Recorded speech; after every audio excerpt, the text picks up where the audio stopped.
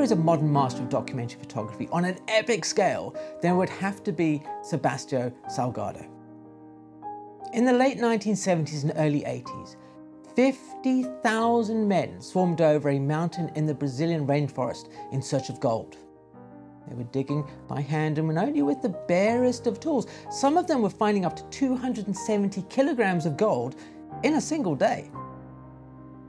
It was this extraordinary scene of human labor that was rarely witnessed in the modern world that lured photographer Sebastião Salgado with its promise of visual treasure.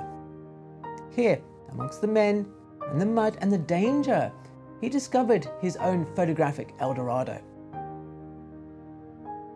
His black and white photographs are breathtaking in a way that they not only capture the vast scale of the natural world, but also the human stories that play out on its surface.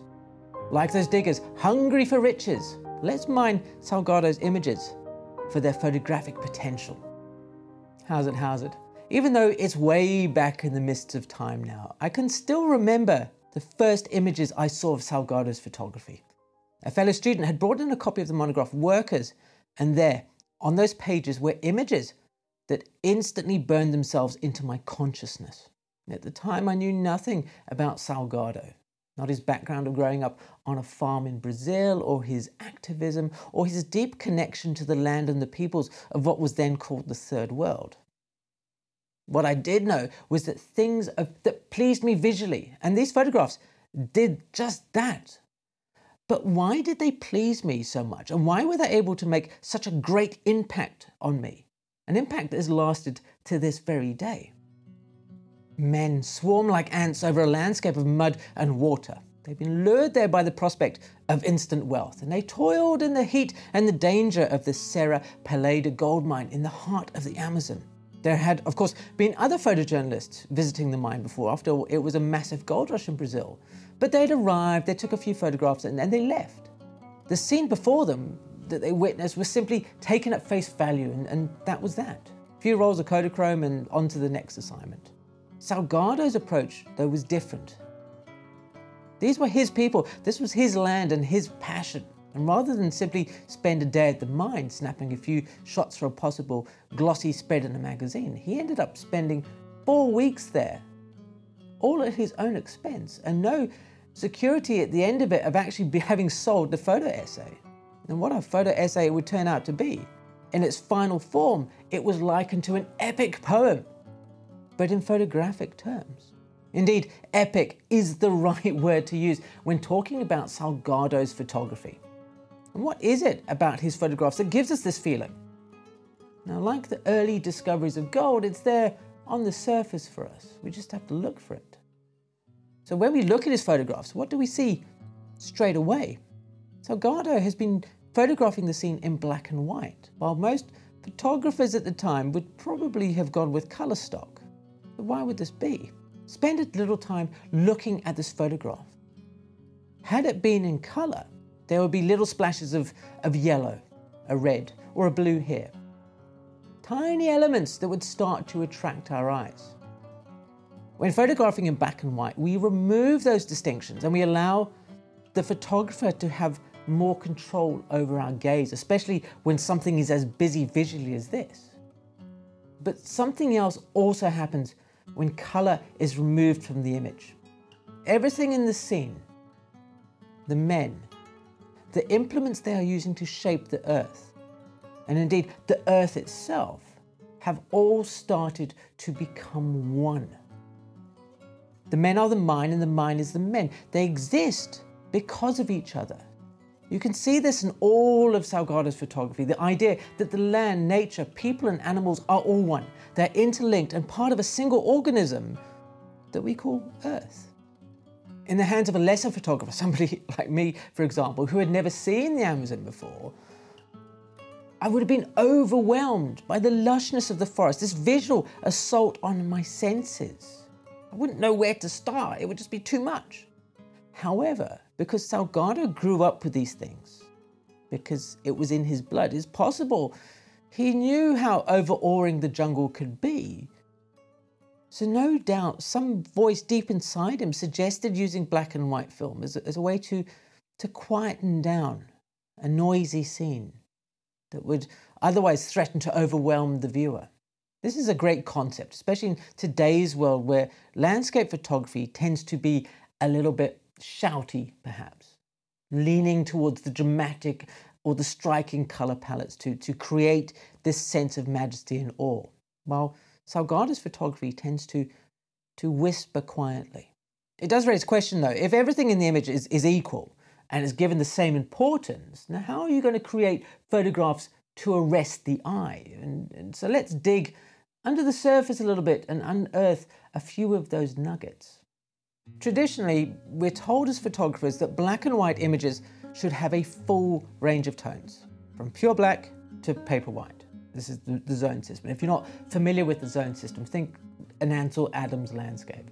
Salgado's images, on the other hand, feel like the tones are being compressed. They're getting muddy and squished together. Now, despite this flatness, they also have a contrastiness to them. This is a very fine balancing act that helps his photographs to draw our gaze in. Of course, get it wrong and it's too flat and too muddy, and the images have all the impact of a damp flannel. Too much dodging and burning and the thing feels contrived. It feels a bit arty and it starts to look like every other black and white landscape photograph. So this visual style of Salgado's helps his images to stand apart from everybody else. And of course, because of this, once you've seen a Salgado image, you will recognize his approach in all of them. The look itself has evolved a little bit over the years, but the core of it remains. It's this oddly flat yet contrasty vibe. It's no secret that Salgado wants his images to provoke discussion and change. After all, at the heart, he's an activist with a camera. But he needs to present this in a way that can get as many people looking at his work as possible. And in this, he's playing a cunning trick on us, that his photographs are presented on the surface as art, something to be enjoyed visually. But the more that we look at them, the more that we are lured into this forest of his photography to discover the real gold or the real meaning in his images. Right now, I have a huge favor to ask you. If you are enjoying this video, or you know people who might enjoy it, please feel free to share it with other photographer friends or schools or camera clubs. My hope is that the more that we can promote photography as an art to be discussed, the concepts behind it, rather than just gear to talk about, the more that we can inspire other people to start channels, to share their photographic knowledge with us and to create a richer community for the benefit of all. Salgado spent 4 weeks at the mine photographing the workers. He'd taken the time to connect to them, to start to understand them and to see the story unfold, not in individual images, but as a whole collection. Once we've washed away all the mud and the dirt, we can see that there at the heart of all these images is a solid core of compassion and respect for the people and the places Salgado is photographing. Everyone is treated with dignity and nobility. And it's not just in workers that you see this at play, but in all of Salgado's photography, no matter where in the world he is or what he is photographing. All of the images are infused with this essence of life. Look at these photographs, they have a soul. They are visually beautiful, but it isn't what makes us stay with them. What makes us stay with them is that we connect with what we see. It doesn't matter if it's an experience most of us would never have. A cow herd in Africa photographed as if it would look the same as it did 1,000 years ago. Penguins flying from icebergs into a frozen sea. Or an oil worker trying to take a raging fire that is spewing from the desert. They all connect to us because it's Salgado who understands that it's not the photographer making the picture, but the thing being photographed. And when that thing is allowed to speak with its own voice, the image comes alive.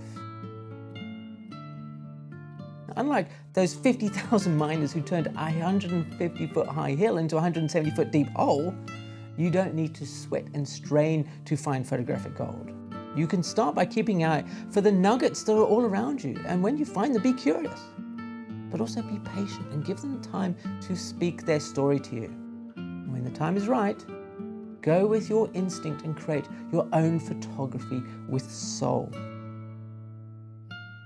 To see another photographer who creates images full of compassion and meaning, then click here. I put it up on the playlist for you right now. Thank you ever so much for being here.